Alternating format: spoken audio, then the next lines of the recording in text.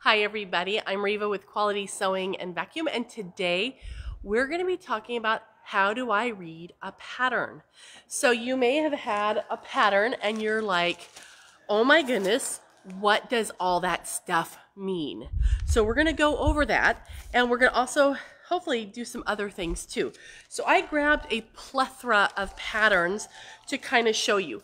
On a pattern envelope, the back side, you should expect to find the notions that you need for your project and the fabric requirements that you need for your project. But depending on the project and the pattern company, you're going to find different information. So let's take a look at these. It's Annie's Craft Crates. So this will say what fabric you need, and this one is broken down to the small, the medium, and the large size little box here.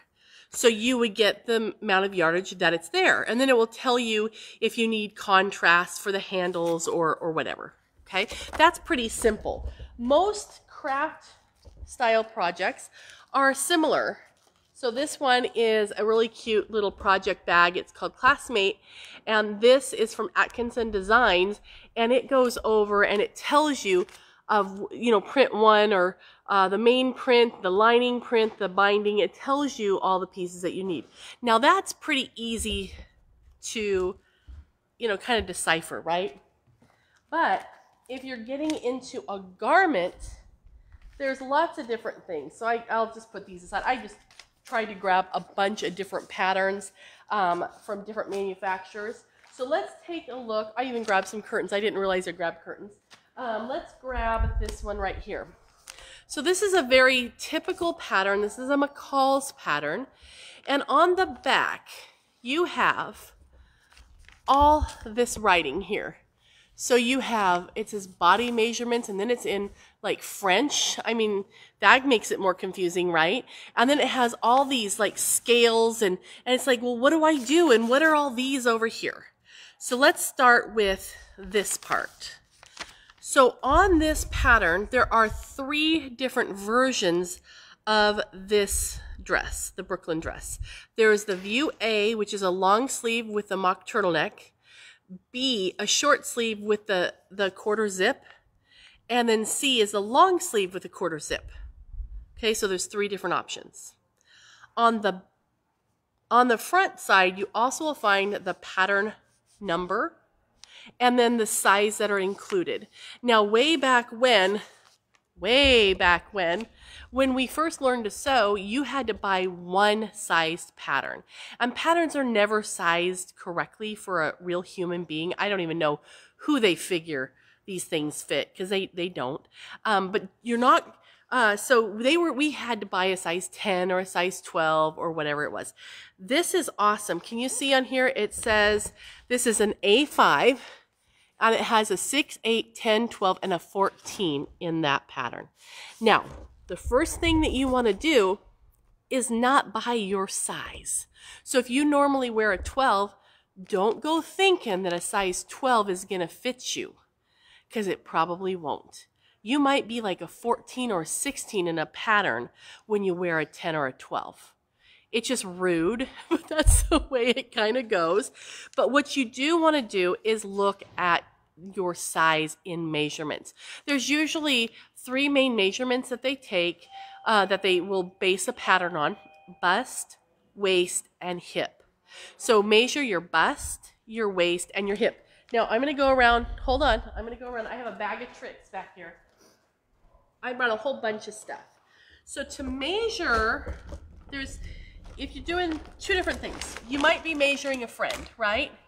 Can you see me okay from here? Okay. If you're going to be measuring someone else, just get a tape measure, okay?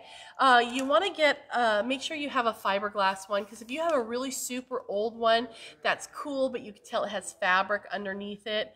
Don't use that because it stretches, so it's really not the right size.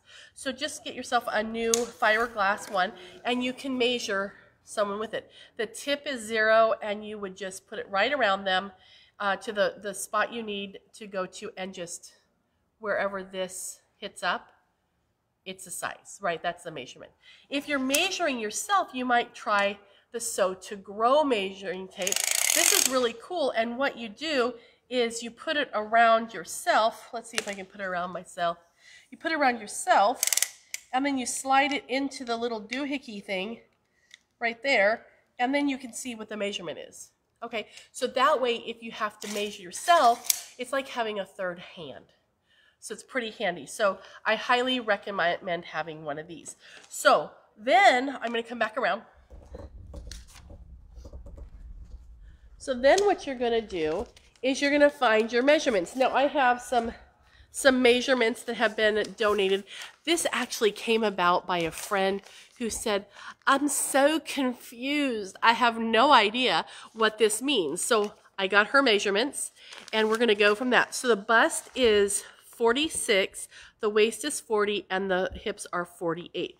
So what we're going to do is we want to look up here.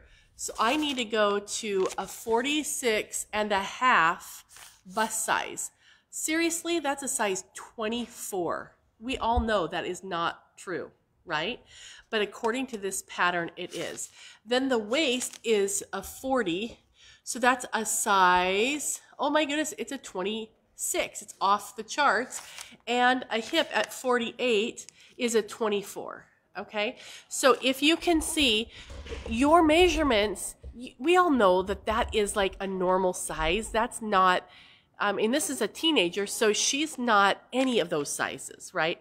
So just bear in mind, don't be flabbergasted when you see the size they say you are, okay?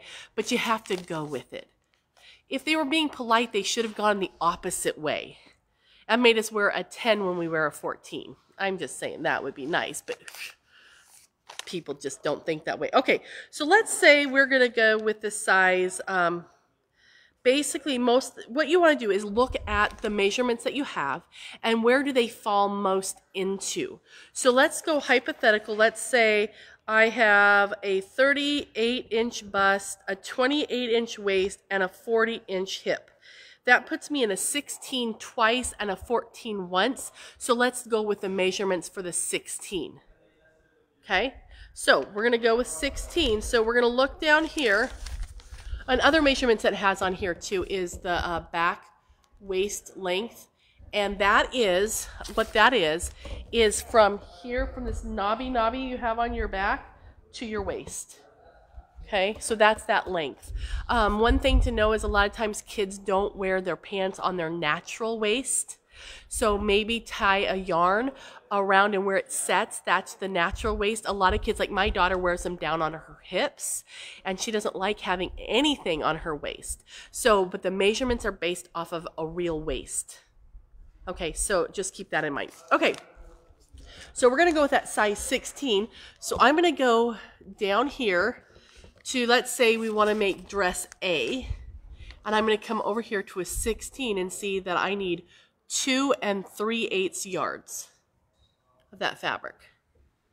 Okay, and that is off of, we got to look at the suggested fabrics: two-way stretch knits and rib knit, interlock, cotton knit, novelty knit. So this dress is made for knit fabrics, which means if you try to do this out of something that's not a knit, it's not going to work, because knits have what's called, boy, we're getting in kind of deep here, negative ease. Okay, so a knit fabric, if you were to hold it up, it's going to be smaller than your body because it's meant to stretch around your body. Whereas if I made it out of quilting cotton, it has to have a positive ease. So maybe the dress or top is 2 inches bigger than I am, because you got to be able to move, right? That's why we love knits, is because we don't have to stress about it as much. Okay, so that's what we want to look for, is that type of fabric.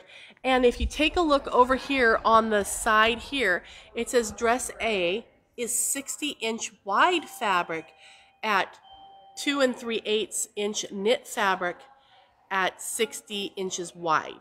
Most cotton fabric, like the fabric you see behind me, is all 42 inches or 45 inches wide. Knit fabric is usually 60. So if you find a piece that's narrower than 60 inches in width, you're going to have to buy more. Okay? And a lot of times they will give that on the, they will have that on there as well. Okay, all right. So, okay, let's take a look at this. It also says what type of interfacings that you need.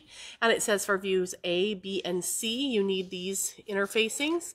And then a lot of times it will give you your notions. So let's see where it says that. It should say it on the outside. Since this one has a zipper, it should give me a zipper. But I don't see that listed here. So it might be inside. Okay. So now let's take a look at the inside of our pattern envelope. Here is the beginning of the pattern. It will show you the views, the front and the back views. This is kind of nice. It shows you some basic sewing supplies that you might want to have on hand. And then it tells you, it starts talking about the sizing of the pieces. It will show you a layout of how you should lay out the fabric to cut it out. Okay, when you're looking at a pattern and you see a white piece, see how that's all white? Let's look at the bottom one. That's probably easier to see. See how that's white? That means the right side. If it's dotted like that, that means the wrong side. And they should give you a nice little diagram of that. Okay, so now let's take about how to lay this out and take a look at this. And I'm not going to destroy this pattern because it may need to be, it's not my pattern. I don't want to destroy it, right? So let's grab this one. I grabbed this one because I could. Apparently I've made this. I don't even remember who I made it for. Might have been my daughter, so that tells you, she's 28. It tells you how old this pattern is. Okay, so same type of thing. It has all the pieces that are part of the pattern. Then it also gives you an illustration of how to lay that out. So let's talk about the patterns first though. Now, if you have a pattern like this, and they all are going to be creased because they've been folded up, you can press them with a dry iron, no steam. Because did you know that steam will shrink paper? And if you want to have a pattern that fits, you don't want to be shrinking it, right? Okay, so let's take a look at this piece and hope that this will work for what we need. Okay, this will be good. This is a sleeve. Or no, it's a little little pants. Okay, so can you see that okay? I would press that with a dry iron. Now on here, there's a couple of different things for this particular one. You can see that there's a long pant and then there's a short. And that's where this line, what this line means, is that if you're making the shorts, you're gonna cut there. And if you're gonna go to the pant, it goes down there. But what I wanna go over is, grab a pen out of here. I brought all sorts of goodies for you today. Reva, Pat wanted to let you know she loves your dress. Oh, I thank you, Pat. Thank you, thank you.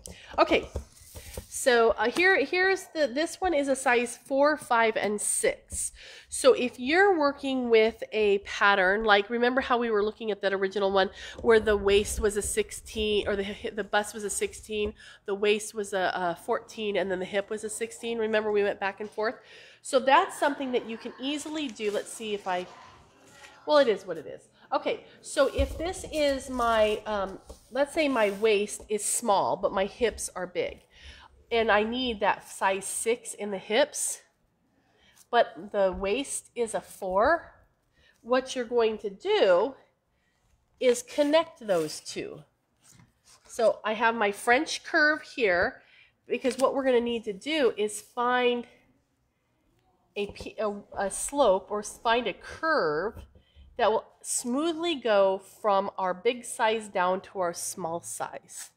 Okay, so and at home I would just be using like a Sharpie or something, because I'm just gonna cut that. Okay, so let's take a look. Can you see how I drew a line from there and smoothed it out to the hip line? Okay, so if you're doing a top, if you have a broader bust than a waist, you start on the outer or whichever line you need, because like this pattern that we were looking at has, how many sizes does it have? 1, 2, 3, 4, 5 sizes in it. So you'll see that some lines are dashed, some lines, they're dashed, different lengths of dots and things like that. So each one is a different size. So to find out what that is, And don't worry, I won't write on this pattern. But to find this out, find a spot on the pattern where it's clear to see the different types of dots and lines. That is your size. So if you needed to go, I still won't write on the pattern. So let's say we were the 14 and we needed to go down to a 10 at the waist. We would just take our French curve and blend them in together. So maybe it'd be like that to there, and then we need to reverse it and bring the curve down. Does that kind of make sense?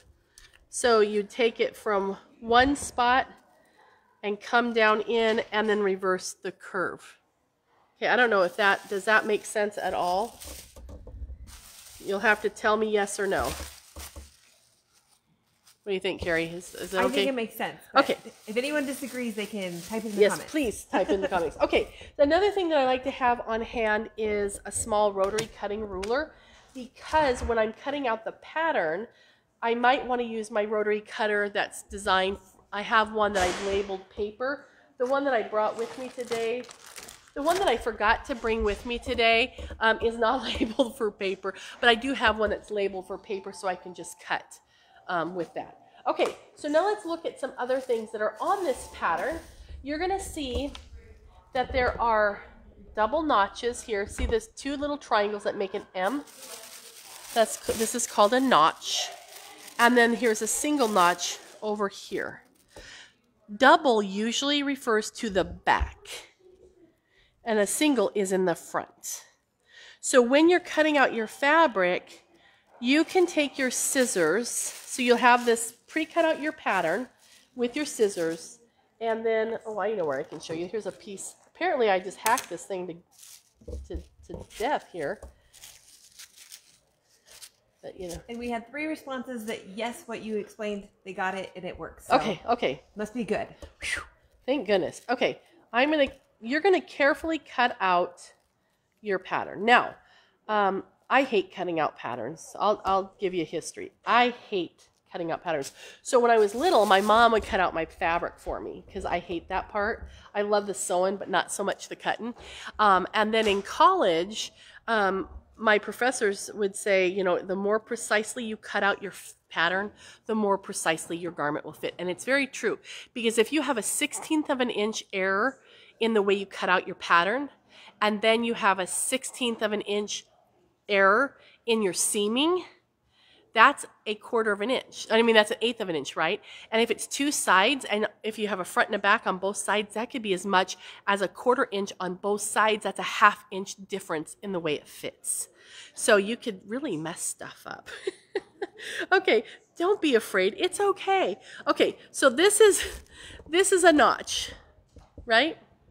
So when you have this on your fabric and you've cut out your fabric and you've got all your pieces cut out, all your fabric and everything, we'll talk about laying out fabric. You go back and you snip into that, and then you just have a little vent. You just snip it. You can cut out the whole triangle if you want to. Older patterns, you're going to see that they go out too. So it would have like a point outside, and some people would cut around the notches on the outside, but you can also just cut into them on the inside. Now these are important because it's going to help you make sure that you get the right part of one piece to match up with the correct spot on another piece. Okay? So they're kind of like the puzzle pieces that help your pattern fit, especially when you're working with curves. So do you want more? Who wants more information than you need? Tell me, let me know if you want more information than you need, and then I'll come back to that. Then you also have important things on the pattern, like this line right here. This is your grain line. That's extremely important because you need to have it follow the grain of the fabric. Okay, we'll talk about that in a second. Then you'll also notice right here, there's little dots. There's a 4, 5, and a 6. You need to mark the dots too. Okay, so I'll show you how to do that. All right. Any responses on the want more information than you need? No one? Okay, so that means nobody wants to know. So I'm fine with passing that over. And to tell you the truth, I might even forget by the time we got there. Okay, so let's go back over here and I'm going to show you how to lay out your fabric. And let me go ahead and try to neaten up. Is that one? Oh, and this is that one. Look, see, like I'm already starting to get confuddled. Oh, and by the way, once you take it out of the pattern envelope, you never get it back in the same way. So don't worry about that. It just really doesn't happen. Okay, so that goes with this one. And this is, we'll figure it out later. I'm just trying to get some space. Okay, so let's talk about laying out your fabric. Okay, so there's a couple of things that you need to pay attention to when you're laying out your fabric. Number one is the grain line. Now, the pattern pieces have instructions on how to lay out your project. This one has multiple ways because it talks about using different widths of fabric. The one that we looked at first, the dress, that was only using the 60-inch wide, so it's not as, there's not going to be as many options. But refer to this because this really does give you the best fabric conservation, so you can get more out of less, right? If you go completely off the reservation, you might need 3 yards extra. Who knows, right? Okay, so now let's talk about grain line. Grain line means lengthwise grain, okay? Isn't it handy that all this fabric was here to be able to show you this? Okay, lengthwise grain is the grain as it comes off the bolt. Okay, this is lengthwise grain here. This is crosswise grain. So when you're looking at a pattern and it shows you the grain line, it's talking about the lengthwise grain, not the crosswise, okay? So here, let's just take a look at this fabric, for example. Now, what we're gonna need to do is have Reva remember where she put the pin. I put the pins over on the machine there. Okay, so what you're going to want to do is make sure that that grain line is straight with the grain of the fabric. Thank you. Okay, so, and that doesn't mean, okay, can you see, I can reach, it's okay. She's so sweet. Okay, so can you see the line of the pant here? If I were to line this up with this, you know, the selvage as a straight edge, because that's straight, right? So that makes sense. But then my grain is going at an angle. So what that means is that they're gonna, the little pants are gonna hang funny. They're not gonna hang correctly. Now, lengthwise grain doesn't really have any stretch to it. Crosswise does have some stretch, and bias has a lot of stretch, okay? But we're talking about lengthwise grain here. Now, I didn't pay any attention to how it says to lay it out. We're just doing it. Okay, so, and I'm not really gonna cut it. So what you wanna do is eyeball it where you kind of think it needs to go, okay? And I'm working from the selvage. Your selvage is straight. Your fold isn't necessarily straight. But I'm gonna eyeball that, and then what I'm gonna do is I'm gonna come from, and I can get that closer to the selvage because I wanna be conservative of my fabric. I'm gonna come here and let me take a pin. Okay, I do like the flathead flower pins, but you will notice on the, on our website for this, our live here, I put on the glass head pins from Quilter Select. They're really fine. These are so thick and heavy they actually can damage your fabric if you're doing fine fabric. So just be careful of that. Okay, so can you see I took a little bite. I went in and out, but not very much. It's like 1/4 of an inch. Okay, so I'm going to take my tape measure now, put it at that, and I'm going to come up to my selvage, and I have 8 3/8 to the selvage. So now I want to come to the opposite end of my grain line, and I want to go 8 3/8, so I need to shift it a little bit that way, and then I can pin right here. Now we have the grain line straight, which is the most important thing. Then you can add a pin here, a pin here, a pin here, a pin here. Okay, just to make sure that you have pins at all the pivotal spots. And then you can cut it out with your scissors. Now, I like a rotary cutter much more than I like scissors. However, I do love the sound of scissors on like a wood table. When you cut, it goes honk, honk. I love that sound. Okay, but I have something to share with you. This is something that my dad made for me in college. He made the little box, and it's full of my pattern weights. Now, on our website, we do have some modern pattern weights. These are old.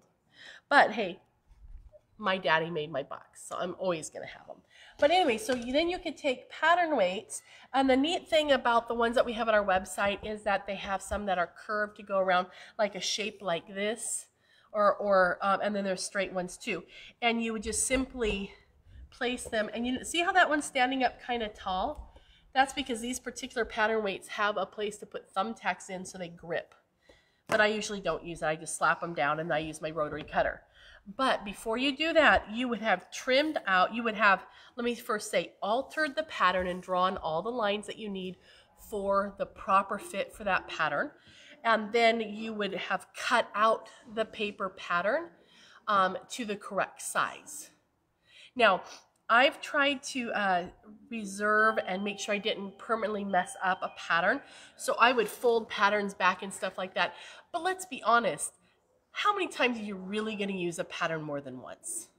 Probably not. And if you are, it's probably for the same person, right? So just cut it and it's fine. You know, but you can get them for really cheap when they're on sale. So just enjoy, right? And if you need to save it, then you can use pattern tracing paper to transfer and have the pattern the right size, and then you use that for cutting instead. Okay, so does the pattern weights make sense? Why do you use those? Because you want to make sure that everything lays flat. So if I was using pins instead of the pattern weights, I would pin every so often to make sure that nothing shifts. And please be cautious when you pin, because you want to make sure that the pattern is laying flat and that you go in and you take a bite, but you haven't disrupted the fabric. So, for example, if you just go like this, you could have it and, you know, have buckled the pattern, you could have buckled the fabric, and then you won't have that right fit. Does that make sense? Okay, so I'm going to carefully take this off. Oh, and the glass head pins are kind of nice too, because you can iron them and they won't melt. Like the flower head pins would melt if you put an iron on them. That would be a bad day. Okay. Oh, I told you I would show you how to deal with these markings. So we talked about notches. So when you get it cut out, then you go back and go snip, snip, snip into the notches. But when you have dots like this, there's a couple of things that you can do. So let me get out this guy, let me get out this guy, and I'll get out this guy. Okay, you want to use a fabric marking pen. So I have a Clover water soluble marking pen, I have a friction pen, and then I have a chalk marker. So it just depends on what kind of fabric you're working on and what you're doing. But you have it all pinned down. There's pins everywhere. And then you want to do these marks. So what I do is, let's say I need to do that 6. I'm going to come into the middle of that 6 and I'm going to go straight down and then bend it. Take out the pins here. Then we can lean the fabric back, and you can take your fabric marker and just mark right where that pin goes into the fabric. Okay? Or you can use your friction pen or the chalk pen. And we put this on the website as well. And there's a lot of different colors of chalk that you can put in here. So no matter what color fabric that you're working with, it will go, you can see it. And it's really great because then it brushes off. Hey, Carrie, are there any questions? No, but Frances did come up with a very good point. She said that when she was younger, she didn't have a table large enough to put her pattern on, so she did it on the floor. And she found that she had very snugly pinned it to the carpet. Oh, so yeah. To make sure that if you're pinning on your flat surface, which is a floor, you don't want to pin it to your flooring. Yeah, well, that's a very good point. I don't know, I think a lot of us have actually had to work on a floor. Consider getting your whatever fabric cutting mat that you're using, even if you're not using a rotary cutter, slip it underneath the part of the pattern you're working on before you cut or pin. And then that might help keep your carpet from becoming part of your garment. That's awesome. Poor Francis, yeah, that is so true. Okay, so is there anything else that I'm missing? Other things that I put on the website there is, this is called a hot hemmer. So when you're going along and you need to hem the edge of the pants, you can fold up the fabric and you can iron right on to this fabric or onto this piece, so you can see the right measurement, and then it also has a curve for a pocket. So it's a really handy thing to have. And I think I showed you just about everything else. So yeah, it's not hard to lay out to cut out your pattern. It's not hard to read it once you figure out what it is. Before we go, though, I did bring this because I want to share this with you. This is a project I just recently completed, except for the quilting part. I pieced it. I haven't quilted it yet. But I wanted to show you, maybe, let's hope it's in here, there it is. So here's the fabric listing of what fabric goes where. So if you have a quilt or a craft project that's using multiple fabrics, or even a dress if it has multiple fabrics, in order to not forget which one goes where, considering just cutting a little swatch of fabric and sticking it on your pattern next to that piece, so that way you can remember. So this is your fabric, correct? That's the fabric. It didn't come like this. It did not. No, I glued those little fabrics right onto there. Okay, so I just cut little nips off of the edge, and then I used a fabric glue stick and glued them right on. And then that helps keep you straight. So even if you're doing, maybe you're going to do this little pair of pajamas, but you want to have a different color ruffle or whatever, you can put that on the fabric, so you just don't forget which goes where.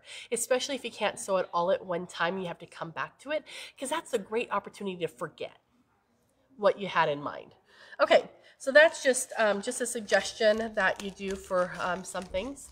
But you can also go ahead and, it might not be a bad idea, on the end of the bolt, let me move this off so you can see. On the end of a bolt, especially the fabric bolt at the, for garment fabrics, it tells you what your fabric is made of. And it usually will give you washing instructions a lot of times, especially if it is a like rayon or something like that. This is quilting cotton, so it just says 100% cotton, and it does say the width. I guess we should do that too. Heaven's sakes, we're talking about reading a pattern, but we're not talking about how to pick out the fabric. Okay, can you see right here where it says 100% cotton, right? Is that right there where it says? And it says it's, I can't see that far, 44 to 45 inches in width. So that's how you know what width your fabric is, so you know which cutting or yardage requirements that you need is based on that information. But do jot down or take a picture of the end of the bolt with your cell phone, so when you get home you can put a little tag on your fabric, so that way you know that you have the right instructions for your fabric as far as laundering and what it's made out of. Okay, all right, any questions? All right, well, hopefully this has been helpful, and I hope that you get to sewing, because you know what, fall will be here before long, and we love having that new back-to-school wardrobe. And even if you're not going back to school, you deserve a new back-to-school wardrobe. So just go from your flat measurement, your real measurements, and then just pay no attention to the size it says on the pattern. Remember, they may say you're one size, but you're really not, but it's okay. So, all right, so hopefully that helps, and we'll see you next time.